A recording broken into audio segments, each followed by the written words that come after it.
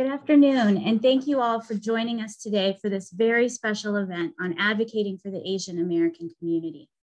I'm Priya Bathija, Vice President of Strategic Initiatives at the American Hospital Association, and I will be your moderator for today's session. This webinar is part of AHA's Joining Hands for Greater Impact series. Over the past year, hospitals and health systems have taken on unprecedented challenges in the face of the COVID-19 pandemic. This included not only treating COVID-19 patients, but also accessing personal protective equipment, ramping up testing, responding to their community's social needs, and now efforts to educate and vaccinate individuals across the country. In many cases, hospitals and health systems did not do this alone. They have forged new and sometimes non-traditional partnerships to meet the needs of their patients and communities. At the AHA, we've had a front row seat to see how these relationships have formed and evolved over time. Our Joining Hands for Greater Impact series highlights how these partnerships have enabled hospitals and health systems to respond to the pandemic. Today, we're going to discuss how hospitals and community stakeholders have joined hands to address the needs of the Asian American communities they serve. It's no coincidence that we have decided to host this webinar in May, which is Asian American and Pacific Islander Heritage Month. This month is an opportunity to reflect on the generations of Asian Americans who have enriched America's history. It's an opportunity to celebrate the nearly 20 million Asian American individuals who are instrumental in the country's future success. And for those of us in healthcare, it is an opportunity to pause and reflect on this diverse community's health needs during the pandemic and beyond. This reflection is especially important today, given the unique challenges the Asian American community has experienced throughout the pandemic. For example, a high proportion of Asian Americans work in high contact, essential occupations in healthcare, increasing their risk for COVID-19 exposure and infection. This community has also sustained some of COVID-19's worst economic impacts. And amid those challenges, they've had to contend with an upswell of anti-Asian xenophobia and racism. At the national level, our government is taking action to protect Asian Americans. Last week, President Biden signed the COVID-19 Hate Crimes Act to combat pandemic-related hate crimes. At the local level, hospitals and community stakeholders have also stepped up to meet the needs of their Asian American communities. I'm really excited to be with some extraordinary leaders today who will discuss all of this and more. Today, we are going to have two conversations. First, we will discuss the Asian American experience during the pandemic. I will be joined by Dr. Harsh Trivedi, who is President and CEO of Shepherd Pratt and a member of AHA's Board of Trustees. We'll also be joined by Juliet Choi, who is President and CEO of the Asian and Pacific Islander American Health Forum, and Han Nam Kung, who is a policy advocate with the North Carolina Justice Center. Then, for our second conversation, Dr. Trivedi will lead a discussion with Dr. Nadine Chang, who is a licensed clinical psychologist at Gracie Square Hospital and the assistant attending psychologist at New York Presbyterian Hospital. They'll be joined by Dr. Christine Pabico, who is the director of the Pathway to Excellence program at the American Nurses Association. That panel will discuss the healthcare system's response and how hospitals and other stakeholders can partner to meet the needs of Asian American patients now and in the future. Then we'll bring all the speakers together so that you have an opportunity to ask any questions that you may have. If you have questions at any time during today's conversation, you can enter them into the Q&A box. We promise to get to as many of them as possible. Well, we have a lot to learn from these leaders today, so let's get started. To kick things off, I'd like to invite Dr. Trivedi, Juliet, and Hun to join the conversation. Welcome, and thank you so much for being with us today. Thank you so much for having us. To get started, can each of you tell us about your organization and the community you serve? And maybe Juliet, we can start with you. Sure, great. Thank you so much. Wonderful to be joining all of you today for this really important conversation. And Priya and AHA, I just want to applaud you for your leadership for convening this dialogue. My name is Juliet Choi. I'm the President and CEO of the Asian and Pacific Islander American Health Forum.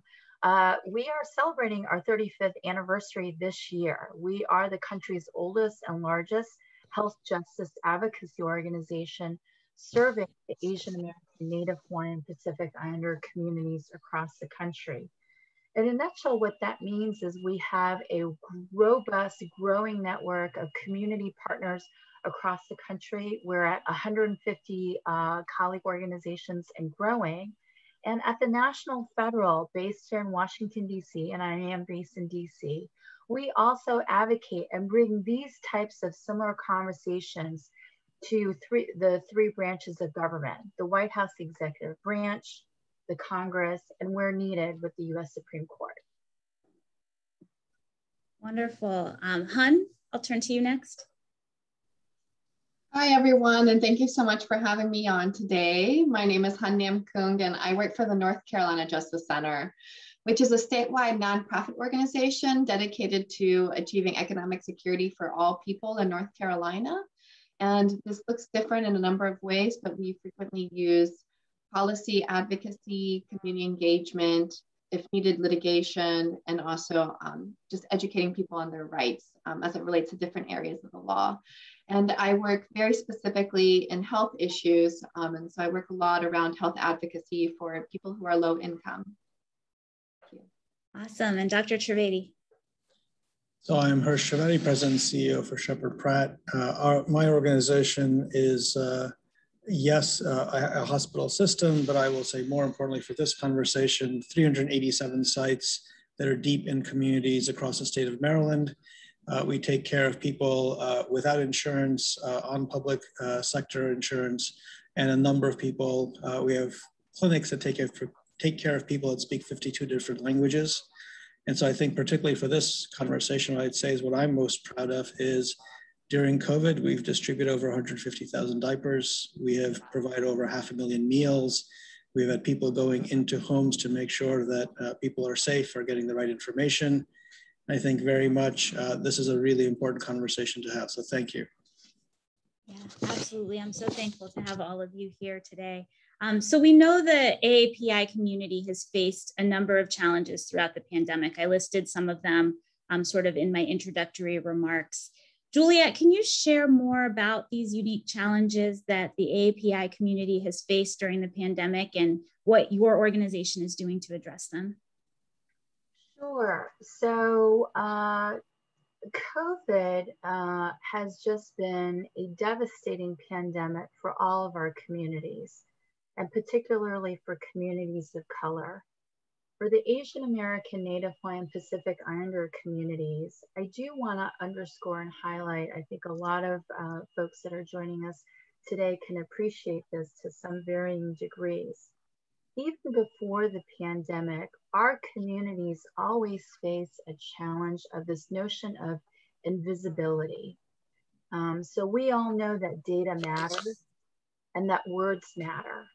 And I think the COVID conversation really has brought to the fore why data is so important, but particularly for the AA and HPI community. If we don't have good data systems to capture, understand, underscore what we're experiencing, we will always be invisible to the solutions, to the approaches to address the unmet needs, but also to be able to highlight the resiliency of our communities. I think the added challenge also is because of the diversity and the vibrancy of our communities, language access and overcoming that language barrier has always classically been a challenge. I think in COVID, it's been extraordinarily underscored. If you're like me, starting from day one, anytime we received life-impacting public health guidance, it always took me a couple of takes to understand what kind of information was being communicated to the public.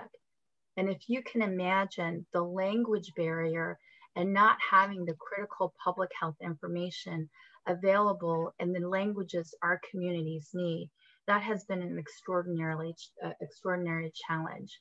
I think the last thing I'll underscore, and I know we'll have a little bit more time to cover this, is that in this last year, our country has really faced a watershed moment when it comes to racial reckoning, centering Black lives, and also with our communities. Unfortunately, regrettably, but it's a repeat of history. We have encountered a tremendous surge in anti-Asian violence. And so when you combine the impact of COVID and anti-Asian violence, literally we are left with families who have had COVID vaccination appointments, who have shuttered in and are forgoing the care that they deserve and that they need. That's hard to sort of hear and imagine that they would not feel comfortable going to get their vaccine appointments. And I know we'll talk a little bit more about how we can address that later. Hirsch, can you specifically speak to sort of the mental health implications of anti-Asian hate and other stressors that have occurred during the pandemic? Sure. You know, I think one of the big things that I will say is the community that we're talking about, there are people that are, I will say, very much interested in how do they give back to the broader community. Many members of our society are in healthcare. And having been in some of these panels, what stands out to me is if I'm talking to a Filipino nurse or I'm talking to an Indian physician, when you hear about the experience that they've had before you even get to the hate issues, just being at the front line of taking care of people that have COVID, we have an entire large portion of our population that have been traumatized by what they've seen and gone through. And I think particularly, you know, on the one hand, we say, well, it's great, we've got a vaccine, we can see the light at the end of the tunnel. But when you talk about mental health, the issue is people have been fighting for the last 12 to 15 months to get through. When you actually see the light at the end of the tunnel is when your body gives out. It's when all of a sudden everything hits you. And so we're seeing that in healthcare right now. The part that's really hard to comprehend is when you add on to that all of the hate-related, bias-related, all of those events, here you've risked your life day in and day out to help, or you may be in an economic position where you had no choice but to go to work. And so you've been on that front line. And now what happens is you see things on the news. You see someone randomly getting punched on the street. You see someone ending up in the hospital. You see all of the, I will say, racial comments and everything else that are flowing. And what it causes is true just paranoia, isolation. And then you have to put that into a cultural context, right? So these communities that we're talking about, they are very much multi-generational. They are very much connected in deep-rooted family bonds. And when you think about, you know, our elderly parents have to stay away from their children or their grandchildren because it's not safe and we might give them COVID. You have a ton of isolation, you have depression, you have anxiety, really a fear for what's going to come next. And then on top of all that, the last comment I'll make is the problem is also in our community, just like the Black and Brown community, there's this overwhelming belief that, well, mental health issues don't happen within our community. So there isn't a willingness to talk about it. And even if you do, it's really hard to find therapists and providers that understand culturally where you're coming from or being able to help or even look like you. So I think it's all of that mixed in together. Yeah, and Hirsch, you touched on a lot of cultural issues, but in the Asian American community or the AAPI community, or there are a number of different acronyms you can use to categorize this community. It's a big group. It includes a lot of people from many different countries with many different cultures. And sure, there are some common threads between the two. I think the intergenerational family is a common thread that we see throughout Asian Americans.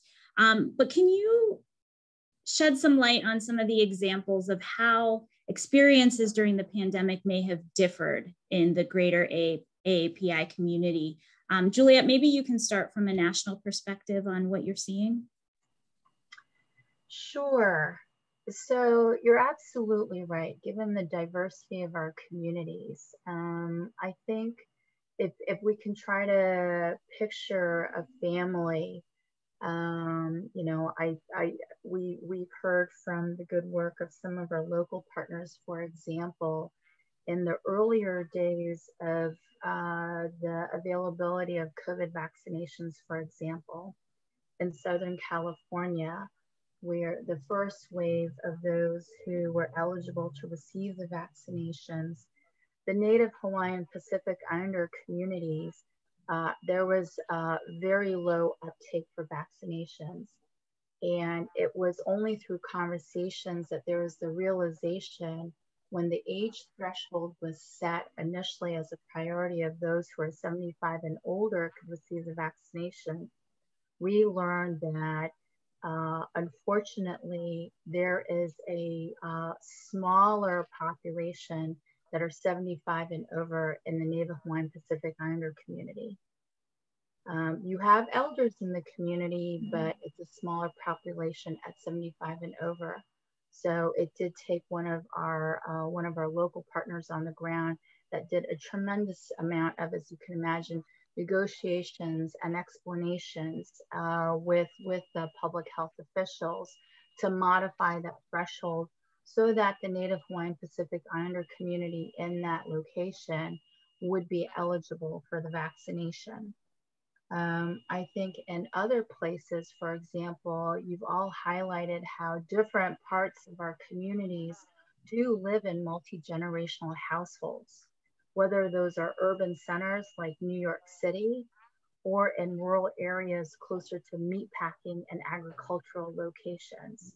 And what we learned is that when you are in multi-generational households, this is the working hard, the working poor, however way you want to describe it, those families are not necessarily connected to a local community organization.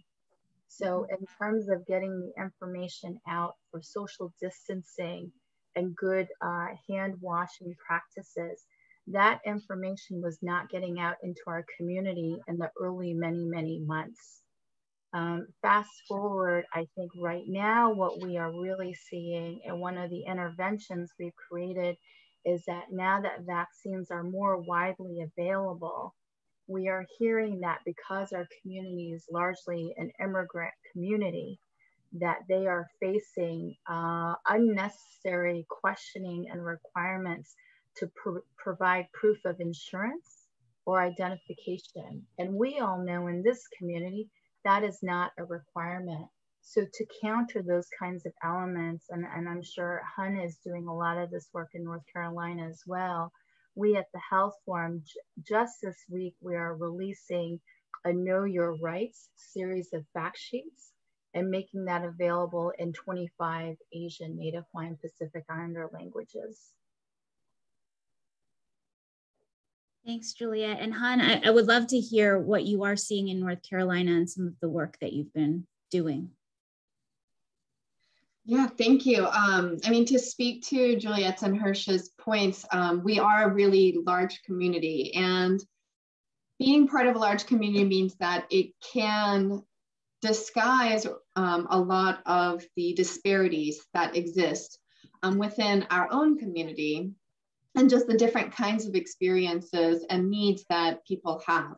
And so for an example, talking about insurance status can vary very much within the AAPI community in North Carolina. You can have a lot of folks who rely on Medicaid.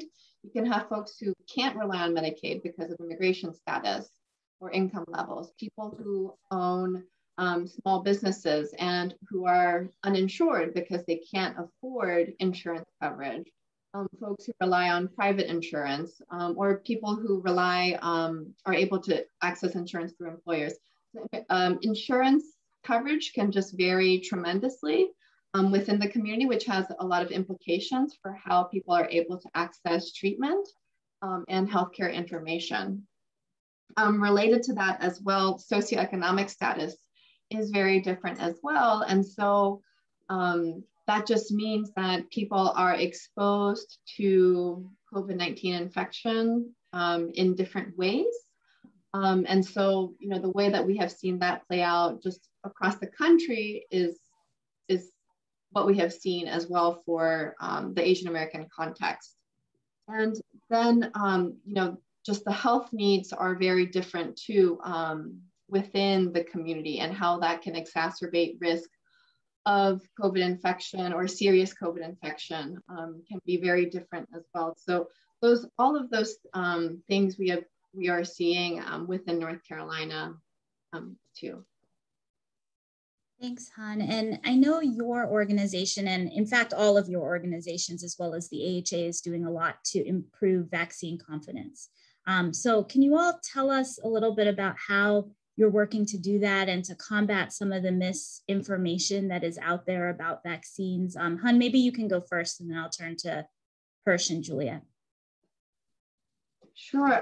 We know that, you know, a lot of people, especially immigrants, have experienced a lot of anxiety in the last administration because of a lot of the harmful rhetoric that was caused by the Trump administration, and what we saw a lot around public charge. And so our organization took a lot of efforts to create fact sheets that were related to immigrants and their rights around being able to access the vaccine. And so we just made it very simple, easy to understand, infographic style, that would be able to, you know, educate folks on what their rights are, how their information would be kept confidential, ways that they could access the vaccine.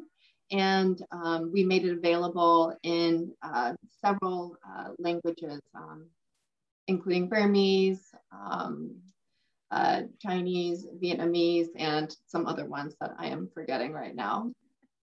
That's okay, there's a lot of them. As Juliet said, theirs are coming out in 25 different languages, which really does speak to the vastness of the populations that are included in this category of Asian American. Han, did you, in addition to creating the graphics, do anything on the ground with your communities to actually educate or have conversations with them? Or is that something that really didn't happen because of the nature of COVID and being more socially isolated? Sure, thank you for that question. It is really hard.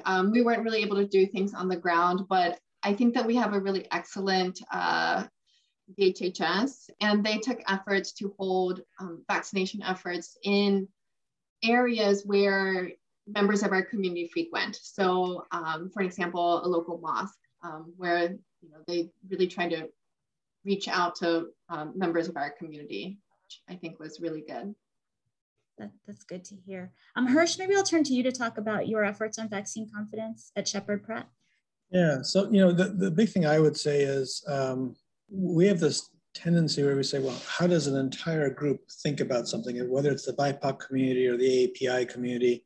I think what we've learned really is that at the end of the day, people are human beings, and no two, 3 or 4 brown people have the same perspective, or AAPI people have the same perspective. And so for us, what we realized is in your first go around, you're gonna get a good number of people who are likely to get vaccinated, take it. And then after that, you really have to figure out how do you specify the message. But then after that, it really is a lot of hand-holding, being able to figure out, well, what is that thing that is in the way? And we found things like, number one, it's as simple as they want to do it, but there is no transportation or way to get to where the vaccine's being given. So we actually stood up pop-up clinics in different neighborhoods across the state where we were able to provide vaccinations closer to where people lived. The second thing I would say is we have incredible caregivers who really would just go up to someone and start the conversation, and then just really try to kind of get to an understanding of, well, what is it that you don't understand? And it's misinformation or not understanding what the vaccine does, or, you know, the vaccine has something live in it that's going to get you sick. And there are all these things. And unless you actually can have that conversation, it's hard to get it to that other side. And then I think that the last thing that I'll say within kind of strategies are, who are the people that really have influence? And so we've made these videos where we just simply go through what is our workforce, which represents people from all backgrounds and nationalities and people speaking different languages. We've made videos where people just they talk about their why. Why was it important for them to get the vaccine?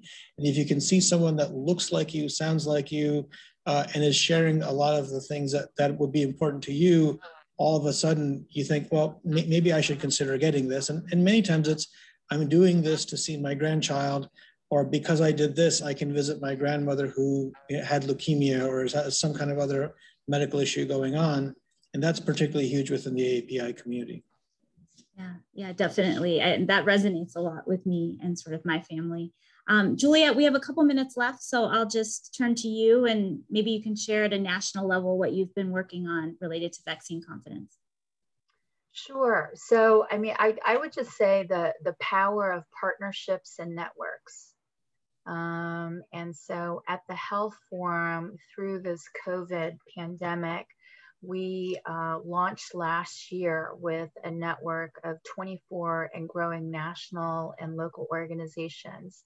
And we're called the National AANHPI Health Response Partnership. Say that 10 times fast. Very happy to share our website link. But really the power of partnerships, a lot of what, everyone has already stated, it's really leveraging those trusted messengers. But through the power of partnerships, I also want to underscore, even this dialogue today is, are there shared campaigns, community campaigns, where we can connect up with one another? I call it the inside out, outside in approach, right? So we're doing what we can within the AANHPI community, but it's important for us to also partner with, for example, and support what HHS is doing with the We Can Do This campaign, for example, or the Made to Save campaign. But through the partnerships, at its core, this is overcoming the language barriers, making sure that information is really culturally relevant, family to family, neighbor to neighbor, and to boost the confidence rate for those that have not sought their vaccination, I would put them in two broad categories. One is it's an issue of trust or the perception of risk, or an access issue.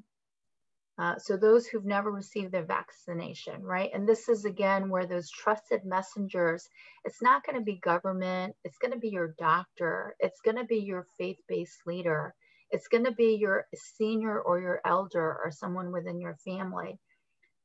The other category, to underscore what Han stated, is that while we are working closely in partnership with this White House, I don't think we can underscore and minimize the impact of the anti-immigrant agenda of the last 4 years. So these are individuals who attempted to get healthcare either in the past or in the COVID context, but out of fear of immigration status, had a bad experience. And if you have a bad experience, it is really hard to overcome the language, the culture, and say, you know what, as of today, you should step forward and everything is going to be okay. That is a really tough message to deliver. And so again, it's that power of partnerships and networking and trusted messengers that's going to help us get through to the finish line, but also in a much broader context for achieving health equity, which, I think is what is at our collective core mission here. Yes, I agree. I think that is most definitely our core mission. And I am thankful that you brought up this concept of collaboration, because it really dovetails nicely into the second discussion that we're going to have now. So thank you both for being with us. And Dr. Trivedi, I will hand it over to you to lead the next discussion. Wonderful. Thank you so much. I'd like to welcome Dr. Chang and Dr. Pabico to the second panel. And as they come on, I guess what we'd like to talk about is the healthcare community's response to AAPI needs during the pandemic and beyond. So maybe what we can do is, could we start with each one of you telling us a little bit about your organization and the community that you serve? Dr. Pabico, why don't you go first? Great. Thank you so much, Dr. Trivedi. You know, as you said, I work at the American Nurses Association and the American Nurses Credentialing Center. And the program that I lead provides a framework to guide organizations to create positive practice environment for healthcare givers. And, you know, even before the pandemic, there's already been increasing rates of burnout being reported among nurses. And as you can imagine, this has been exacerbated, you know, by the pandemic, which makes our work even more critical.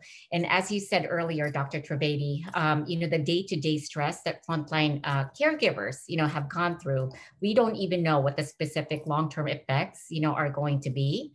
So creating a positive practice environment is extremely important to us. And we actually refer to it as the other PPE because we think that it's just as essential in safeguarding clinicians. And then in addition to my role at ANCC and ANA, I'm also the president-elect for the Metropolitan DC chapter of the Philippine Nurses Association. So some of the things that you might hear me share today are specific to what we're seeing and hearing from this community. Wonderful. Thank you so much. Dr. Chang? Hi, everyone. I'm Dr. Nadine Chang. I'm a clinical psychologist at Gracie Square Hospital, which is a freestanding inpatient psychiatric hospital that's part of the New York Presbyterian Hospital System. So we are quite a large hospital system that is located all over the New York metropolitan area and Westchester and Hudson Valley. So thankfully, we are able to provide services to, you know, quite a large number of people. I will say also that at my hospital, Gracie Square Hospital, we have an Asian psychiatry program, which is a program designed to provide inpatient psychiatric services to AAPI individuals needing inpatient psychiatric care.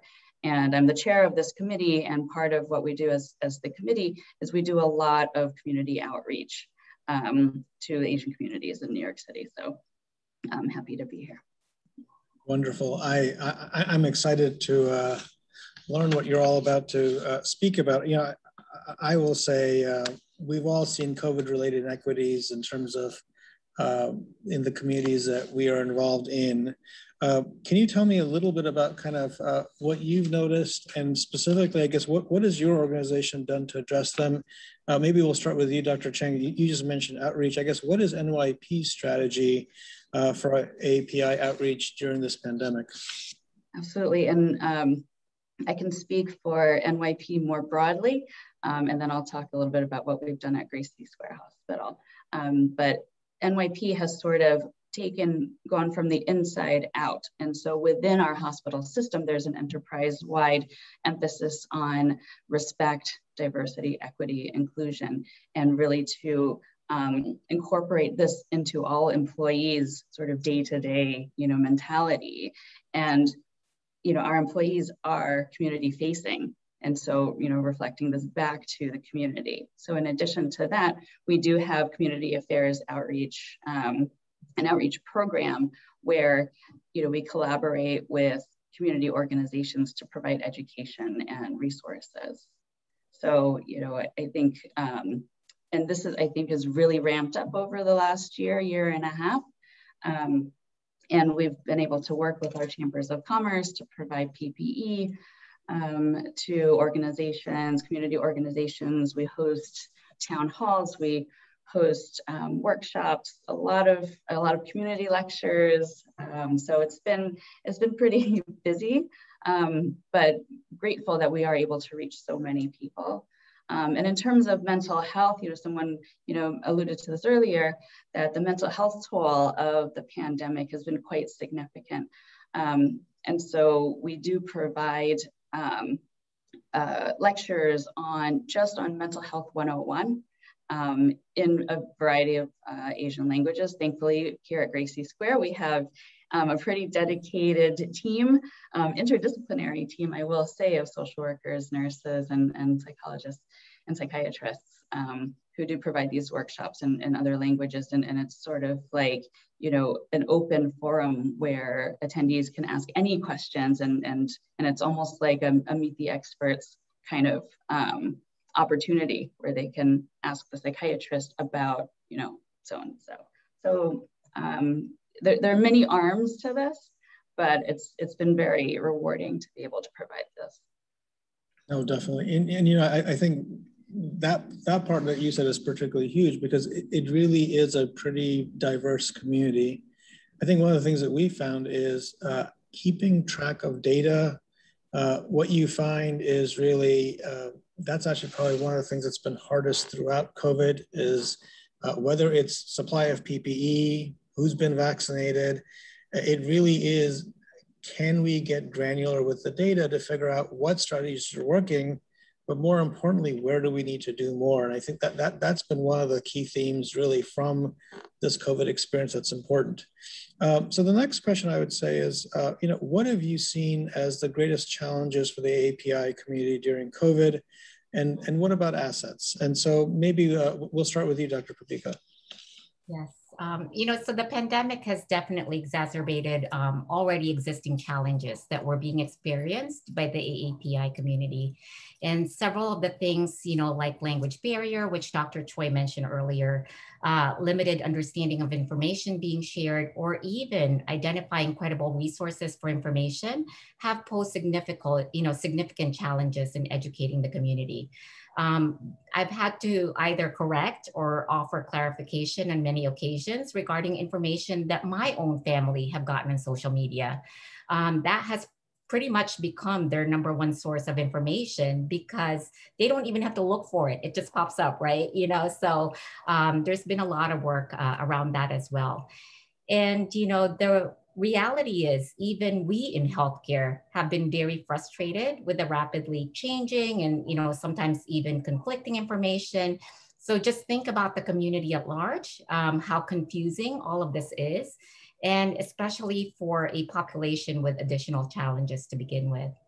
And, you know, these same challenges have also impacted, you know, their ability or willingness to access healthcare. Yeah, you're absolutely right. And I think, you know, this is kind of one of the issues is that there were health disparities, there were problems with access before COVID.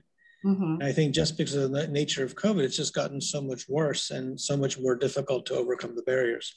Dr. Chang, what are your thoughts? I can echo everything that Dr. Papika just said and be sure to include mental health in all of those issues. And I think one added thing that we face every day is not only is it, you know, limited knowledge and access to resources, but then you add on the stigma of mental health and mental illness. That's an additional obstacle to people receiving services.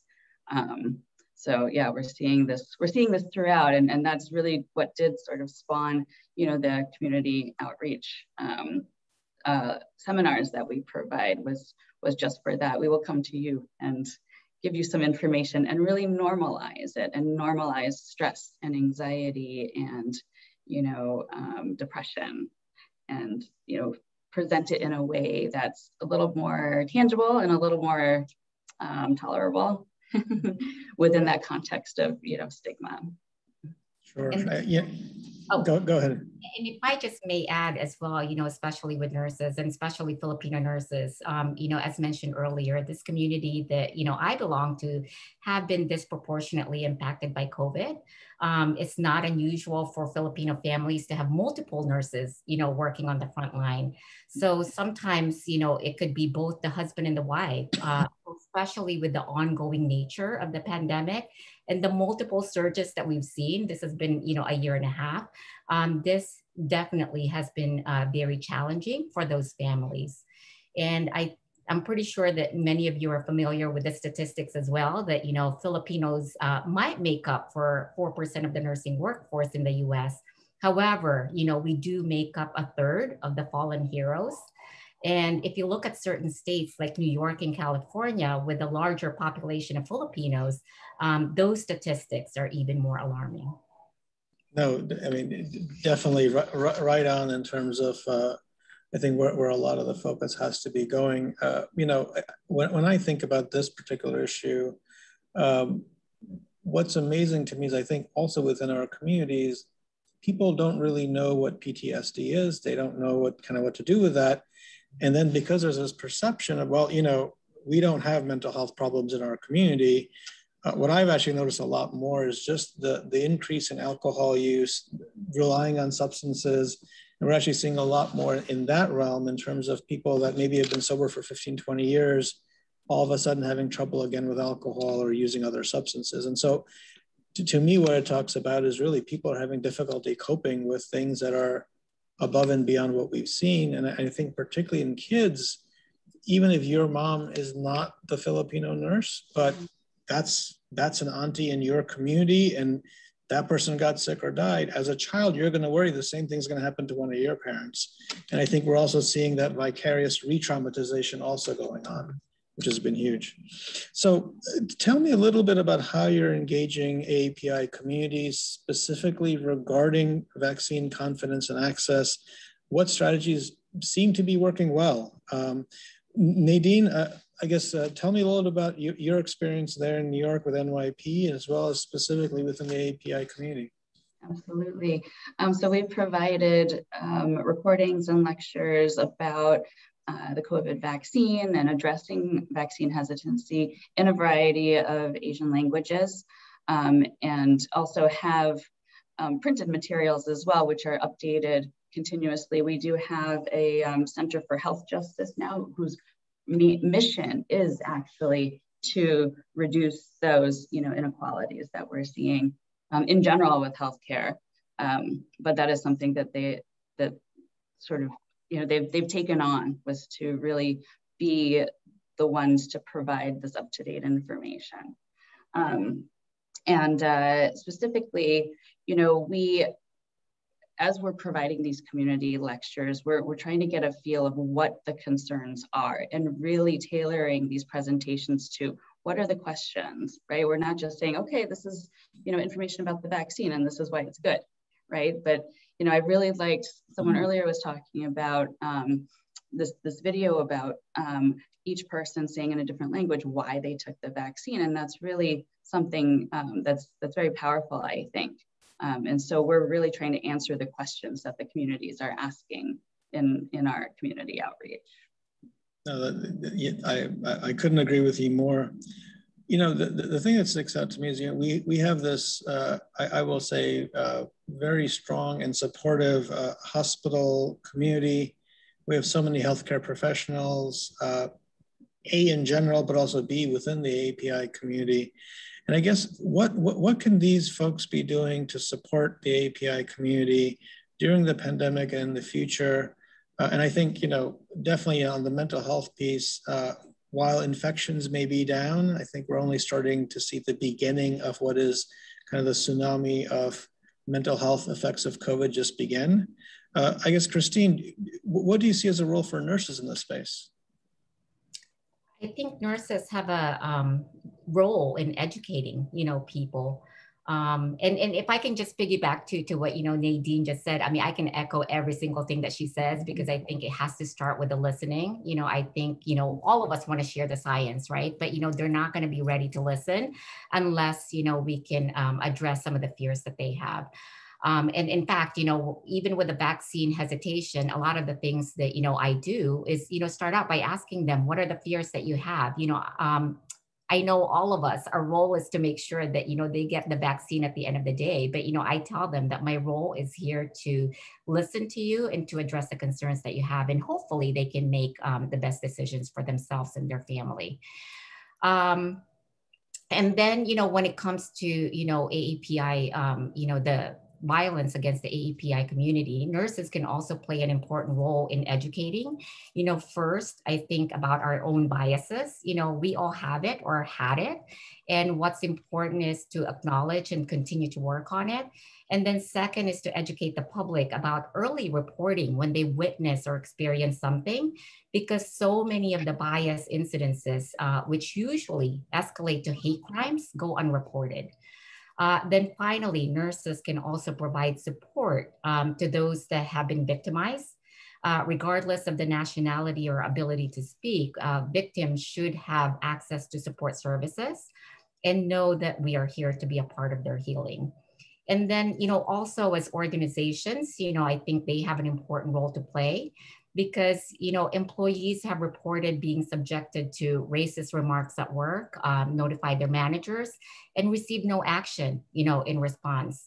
So I do think it's important to challenge current systems and structures to ensure that, you know, such inappropriate behaviors do not go unchecked and, you know, swept under the rug.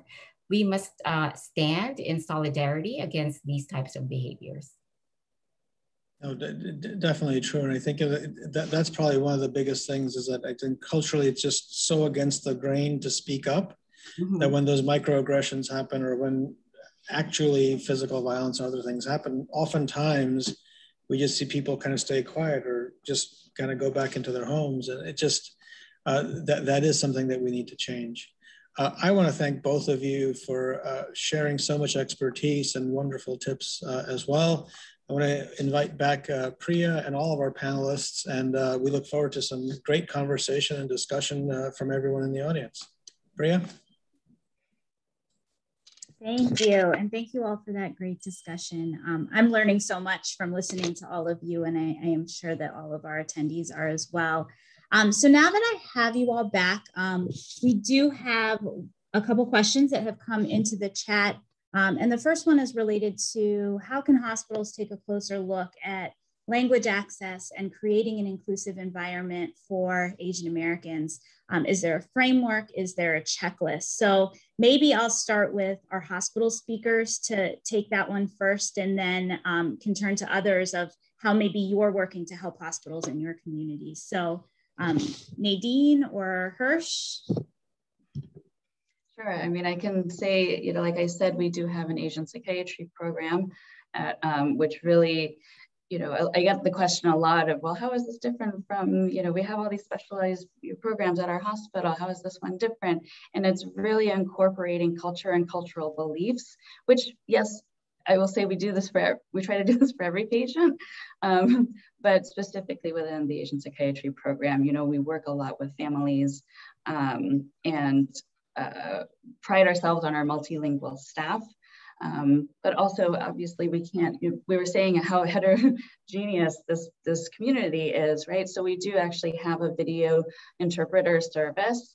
And it's basically an iPad on wheels that we can bring around, and we just touch the language that we're looking for. And there's a video interpreter, which really goes a long way for those of us who've used telephonic interpreters, which is sort of complicated. And you know, as we work in treatment teams, and so as we're working with each individual patient, we really try to understand, you know, how their culture plays a role in what they're experiencing and how they're perceiving their treatment, which is different for everyone, as we know. All fantastic answers. The things that I would add are, I think, you know, you walk into any hospital and, you know, you'll have like the 15 versions of the financial, like, what do you sign before you get into the hospital? Part of this is, you know, depending on which community you're in, it's really making sure that that same level of information exists for treatments and conditions. And, you know, are there things that are available? Video conference service is great also, but I would also just say, similar to the questions we ask when we're talking about racial equity and the BIPOC population, is really, if we're in a particular community that has a certain makeup in terms of AAPI members, how much does that staff look like the broader community? Are there people that are already working that speak the language, so you're not having to always rely on the video conferencing phone to make things happen? And then I think I will say, listening to what people need. And so what I will say is, there's a difference. For example, in an outpatient visit, who's going to come with the patient looks very different within AAPI families as opposed to other visits. And so, do you have enough chairs in the room? And have you made it so that for the right portions, someone's going to leave the room so you can have some of that conversation that you need? I think it's really thinking about what each person needs and then really building a system that delivers that in a very personalized way is huge. That's wonderful. And Hun and Juliet, want to give you a chance to offer any advice on creating this inclusive environment for Asian American communities. So Maybe Hun? Got a lot of. Sure. I mean, you know, I really love what Hirsch just said, just about having chairs, enough chairs. And I mean, I think that really speaks to what other panelists have said, just sort of the multi-generational aspect of Asian American families. You know, one thing that comes to mind, and this might sound crazy, but I think for anyone who identifies as AAPI and can understand, is food. And I'm thinking about food in hospitals. And, you know, I had a hospital stay and it was inedible. And I think for, you know, Asian American cultures, food is just very central to our health and well-being and recovery. It's it's one of the key ways that we show love and how we're caring for people. And so you know, I don't really know in what ways exactly the hospitals could do something to improve food and what's being offered, because I know when I stayed, I looked at the menu and I thought, you know, Philly cheesesteak, French fries, this is crazy. Like you know, I need some wholesome food that has some seaweed and kelp in it. This is not going to work for me. So that's just one suggestion I would have. Yeah. Wonderful. And Juliet? Sure. No, thanks so much for that. So, you know, we just finished the 2020 census. Another element to underscore is that the Asian American community is the fastest growing racial ethnic demographic. We are at about 7% of the country's population, but by 2030, 1 in 14 will be Asian American. So that's the backdrop that I want to highlight. In terms of creating an environment that's more inclusive, I would say, you know, following your lead, Priya, I do think leadership matters. So if you're a hospital plan or a facility, having some type of leadership advisory group, either internally or where you bring in community partners, and you share that kind of community relationship and bring that cultural expertise and sense of inclusivity, I think that speaks volumes. On language access, I do want to say my short statement on that, and some of you may know, I formerly served in the Office for Civil Rights at HHS during the Obama administration. So when it comes to language access, I want to say, have a plan. If you don't have a plan, make a plan. If you don't have one, figuring out language accessibility in the middle of a crisis is probably not optimal. So have a comprehensive language access plan, how you're going to tackle that soup to nuts. I know a lot of your audience already does that really, really well, but have the plan, build upon it, iterate upon it. That way you can respond and you will be ready. Thanks, Juliet. I think that is a really great point to make, especially to the healthcare leaders that are listening today. I saw that Aisha put some resources in the chat box. So for those of you that are attending and want to look at some of the resources that Juliet and others have referenced on this call, they are in the chat box now. We have a question for Christine and Nadine. There has been an immense advocacy from the younger first generation Asian and Filipino Americans across the United States, especially lately. What is your advice for those younger people, and how can we sustain the movement for advocating for the AAPI community in the field of healthcare and personally within our families? And maybe Christine, I can start with you and then hear from Nadine. Sure. And, you know, there's actually a lot of advocacy happening, you know, in the younger generation, which is great. You know, I was just invited to another panel, you know, a couple of weeks ago in Seattle. And one of the things that, you know, was brought up in that conversation and, you know, I left them with was, you know, they talked about the stereotypes, you know, that Filipinos and Asians have, being subservient and things like that. And I said, do not let the stereotypes define who you are, you know, and I said, and I talked a lot about empowerment and having a voice because, you know, that's what we foster, especially at ANCC. But I think that's really important, you know, especially for the younger generation. As we said earlier, many of the microaggressions and, you know, bias incidents occur and nothing gets reported. You know, I think one way for us to be able to stop what's happening now is to actually, you know, speak up and, you know, say something. Great, Nadine? I totally agree, as always, with Dr. Pavico. But I think one thing I'll add is what we've been seeing in our community outreach is these, you know, groups of intergenerational families, including younger people, right, who are asking, what can we do, right? And we might respond to, and you know, as a grandmother a little differently than we would a college student. But information that we provided was about, you know, I don't know if everybody knows this, but the New York Police Department recently developed a task force specific for addressing anti-Asian hate.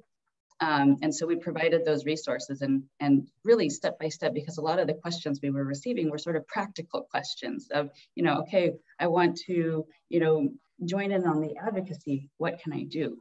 What do I say? Where do I go? And so we provided information about those organizations, how to report anti-Asian crime. If you're a witness to a crime, what do you do? What can you do? So I really think, you know, providing education and resources about these sort of more practical steps really goes a long way.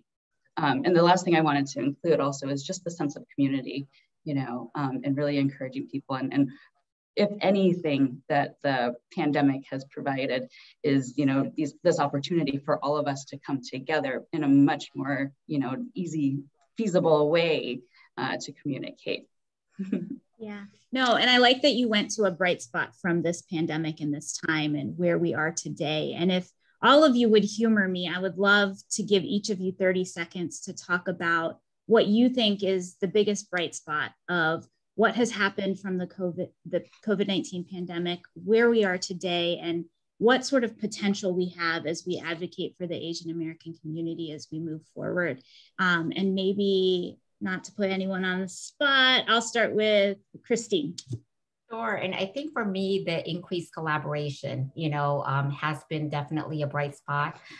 Even working at the American Nurses Association, you know, there's been increased collaboration with AONL, with AHA, you know, other associations, and even with the local chapters and the national chapters of my own Philippine association. So that's definitely a bright spot.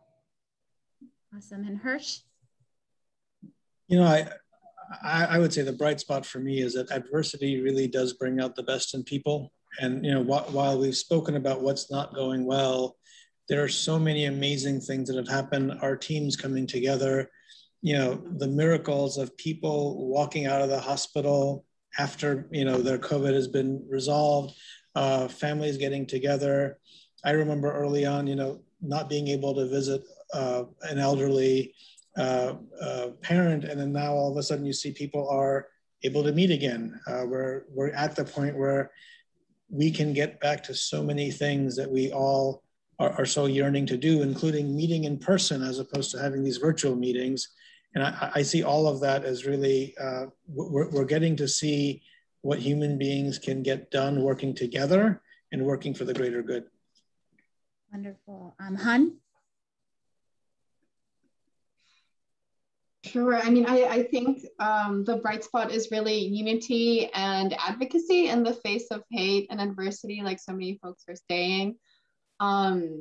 Just really seeing a moment for our community to work together and to push for even greater changes as we come out of this pandemic, I think is what is really exciting. Yeah. And Nadine? I think a big thing is just resilience. You know, we're showing ourselves resilience, and I think too often we don't give ourselves credit for what we go through and being able to, you know, look from the other side. And one thing I always like to highlight within resilience is creativity, because we have had to be creative about how we solve problems, how we treat patients, how we connect with grandma teaching her how to Zoom, over the phone. And so I think it really brings out, our creative nature, and that's a testament to our resilience. Yep. And Juliet, last words. Sure. Well, I started out raising the concern of this notion of invisibility for our communities, and words matter. And I want to say, with the community voice and the culture voice, we have influenced this White House where there's now an executive order, a statement denouncing xenophobia, and that has carried over to the halls of Congress, where very historically, just the other week, the president signed into law a COVID-19 hate crimes act.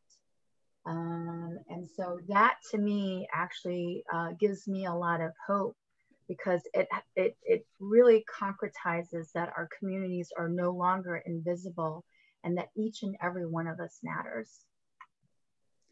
Wonderful. Well, thank you to all of you. You have been wonderful speakers, and I really appreciated all of the insights and experiences that you have shared. And I'm so proud to be part of this AAPI community with you, and to have all of you advocating for our communities. I hope this will just be the beginning of our conversations about how we as a healthcare system can better support the health and well-being of the Asian American community. Thank you all who joined and for staying an extra few minutes so that we could wrap up our conversation. As many of you may know, the CDC, AHA was awarded a CDC grant that furthers our work helping hospitals and health systems build trust around the COVID-19 vaccine. We have a website that includes many resources in many languages that will allow you to support your Asian American communities. You can find it all at aha.org/vaccine confidence. This webinar itself, the video of it, will be on our landing page for the Joining Hands for Greater Impact series by the end of the week, and we will also send it to all of you via email following the event. Thank you again for being with us today, and have a great day.